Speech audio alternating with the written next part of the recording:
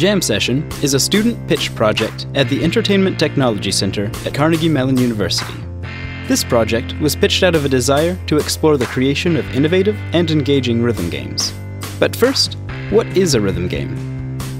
To us, it's a game where an understanding of the game's rhythm and acting accordingly is necessary for success. The inspiration for this project came during our research for a previous rhythm game that we created, Beat 'em. This was a VR rhythm game where players punched and kicked targets in 360 degrees. While designing Beat 'em, we couldn't find a comprehensive source of information about many aspects of rhythm game design. Though many developers have created post-mortems for their own rhythm games, as well as their own language for talking about rhythm games, not much of that information is easily accessible or even publicly available.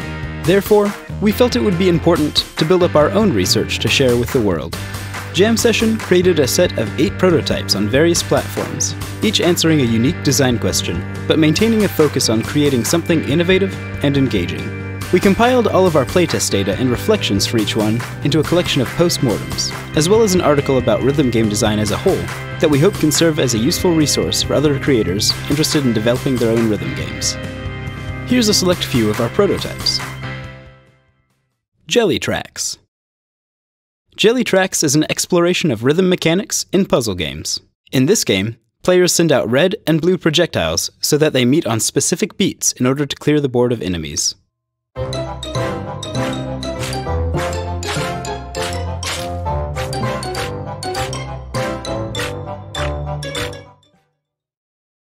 Laser Fade. Laser Fade explored the concept of having players internalize an existing rhythm. In this VR shooting gallery, players must charge up a shot for a set amount of beats to destroy targets. The music fades out as the shots are charging, forcing players to rely on their own ability to continue the world's beat for success.